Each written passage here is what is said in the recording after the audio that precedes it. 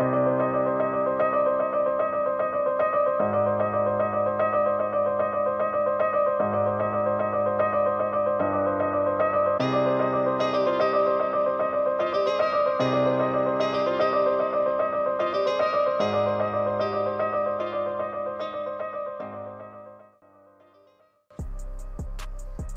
everyone, this is Nasif Ahmed Khan from Dhaka. Today we are going to feature Toyota Corolla Cross 2021.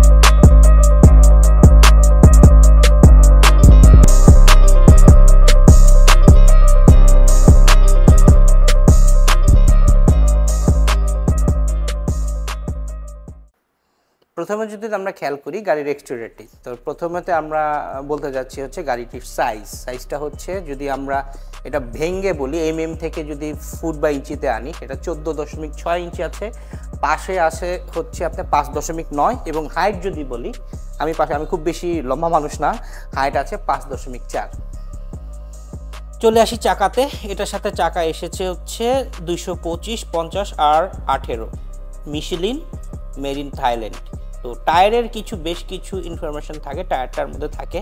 আমরা যারা আসলে tyre নিয়ে খুব thesis করি তারা বলতে পারবো আসলে এটার যে বিটটা থাকে অথবা কতটুকু প্রেসার রাখা উচিত সামনে, সেটা বিস্তারিত আমরা ভিডিও দেখে এটা বের করে নিতে পারবো। ফার্স্ট অফ অল আমরা যদি সামনের দিকে খেয়াল করি, তাহলে চমৎকার একটা হেডলাইট এসেছে করোলা ক্রসের সাথে, যেটা 4 projection with DRL. It comes with also LED fog lamp এবং চমৎকার একটি অ্যাক্টিভ গ্রিল দেখতে পাচ্ছি।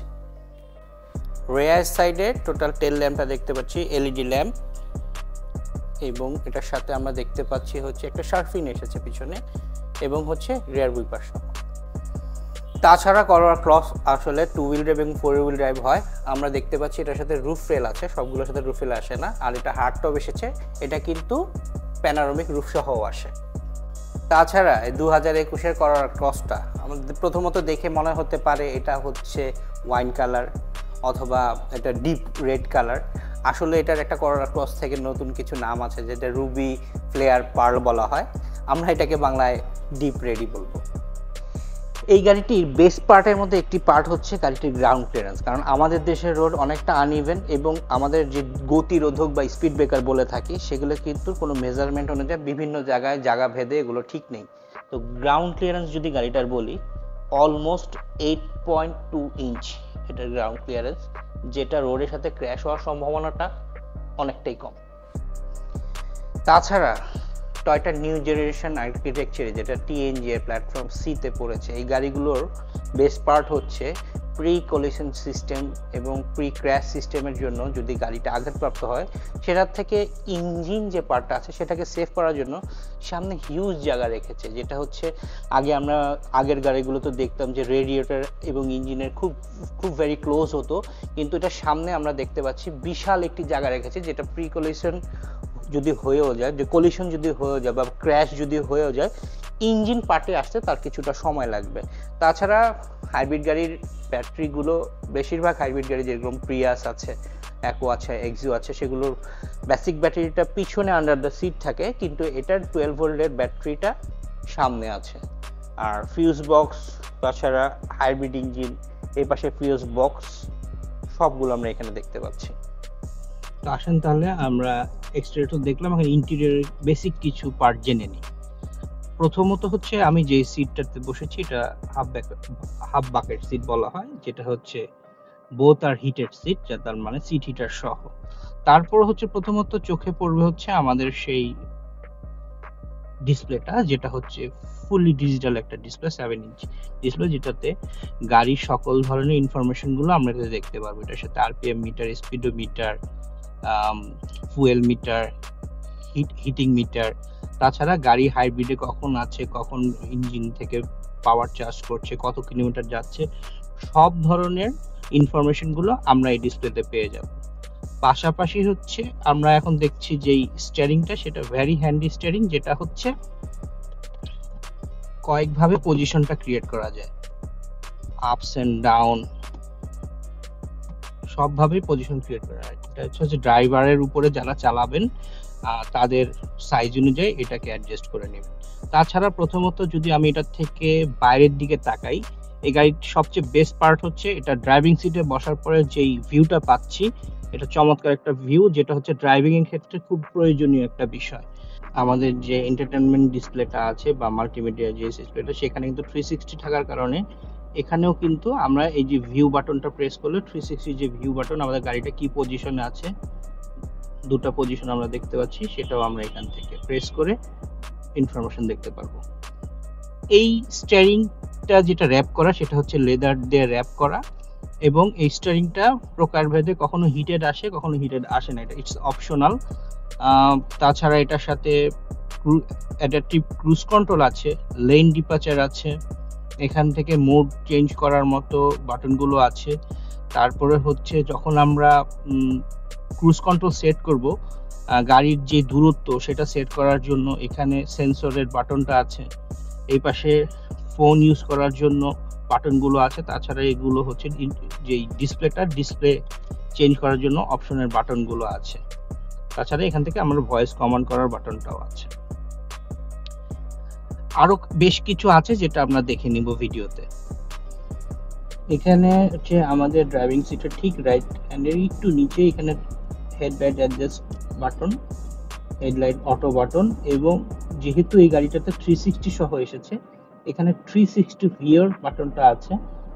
এখানে ব্যাক ডোর ওপেন বাটন এবং এসি ভোল্ট 100 ভোল্টের যে চার্জিং অপশনগুলো পিছনে আছে, সেটার বাটনটা এখানে আছে। তাছাড়া পিছনের সিটে যদি চলে আসি, পিছনের সিটের যে লেগ রুমটা, আমি যদিও মিডিয়াম সাইজের মানুষ, আমার জন্য ঠিক আছে, কিন্তু আমার থেকে টল যারা আছে তার জন্য কিছুটা প্রবলেম হতে পারে, কারণ পিছনে মাত্র হচ্ছে লেগ রুমটা আছে 36 ইঞ্চ, যেটা হচ্ছে সামনে ড্রাইভিং সিটে অনেকটা বেশি, অলমোস্ট 42 ইঞ্চির মতো। তাছাড়া বসে কিন্তু অতটা খারাপ লাগবে না এই গাড়িটাতে, এই লেগ স্পেসটা বাদে। পিছনে এসির ভেন্ট আছে এবং দুটো চার্জিং আউটলেট আছে 2.1 অ্যাম্পিয়ারের, আর হাত রাখার জন্য এই হ্যান্ডেলটা আছে এবং কাপ হোল্ডার আছে।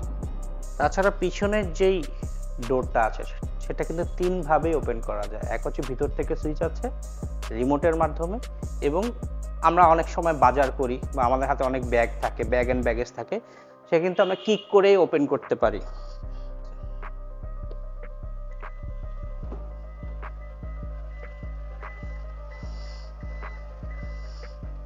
এটা ক্লোজ করার জন্য এখানে বাটন আছে। তাছাড়া আবারও যদি কিক করা হয়, সেন্টার পয়েন্টে যদি কিক করা হয়,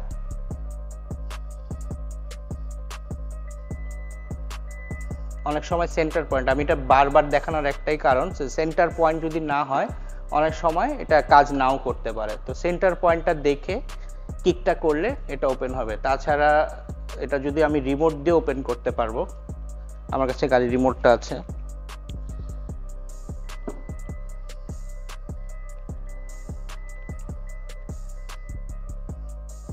আবার রিমোট দিয়ে ক্লোজ। টোটালি কিলেস এন্ট্রি, শুধু সামনেও না পিছনে আমরা কিলেস যে কোনো কিছু ভিতরে রাখতে পারবো। তাছাড়া পিছনের যে ট্রাঙ্ক স্পেসটা অলমোস্ট 540 লিটারের মতো, একটু দেখে নিব।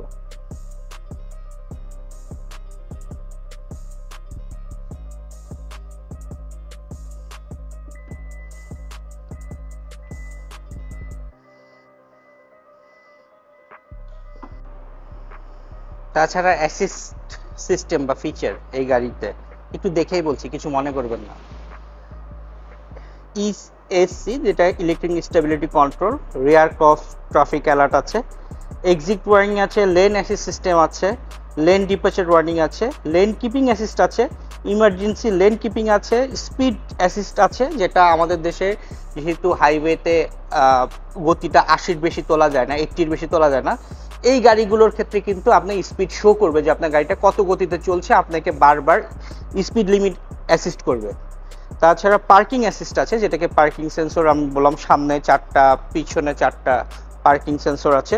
Parking assist, emergency stop signal আছে। তো এই ছিল 2021-এর এই করোলা ক্রসটা নিয়ে একটা ফিচার ভিডিও করার আমার প্রচেষ্টা, আপনারা যেটাই বলেন। তো আপনারা যারা এই গাড়িটা নিয়ে আগ্রহী তারা আমাদের সাথে যোগাযোগ করতে পারেন। আমাদের যোগাযোগ ঠিকানা জানেই, ড্রাইভ ফরওয়ার্ড, এটা হচ্ছে ইসিবি থেকে কালশির দিকে যেতে ঠিক রাইট সাইডে পড়বে, বা গুগল ম্যাপে আপনারা সার্চ দিলেই ড্রাইভ ফরওয়ার্ডকে পেয়ে যাবেন। কালারটা ছিল হচ্ছে রুবি পার্ল, অথবা আমি যেটাকে বলেছি এটা ডিপ রেডও বলতে পারি। ভিডিওতে কেমন আসছে আমি জানি না, সামনাসামনি গাড়ির কালারটা কিন্তু চমৎকার, যেটা দেখে আসলে ফার্স্ট ইমপ্রেশনে কিন্তু খুব, যেই ফার্স্ট সাইট লাভ যেটাকে বলে আর কি, সেটাতে আমার হয়েছে। আমি জানি না আপনাদের কেমন লাগছে। তো আপনারা এই করোলা ক্রস 21 থেকে 23 পর্যন্ত আমাদের কাছে বেশ কিছু ইউনিট আছে, যারা এই গাড়িগুলো নিয়ে নেওয়ার চিন্তা ভাবনা করছেন চলে আসতে পারেন ড্রাইভ ফরওয়ার্ডে।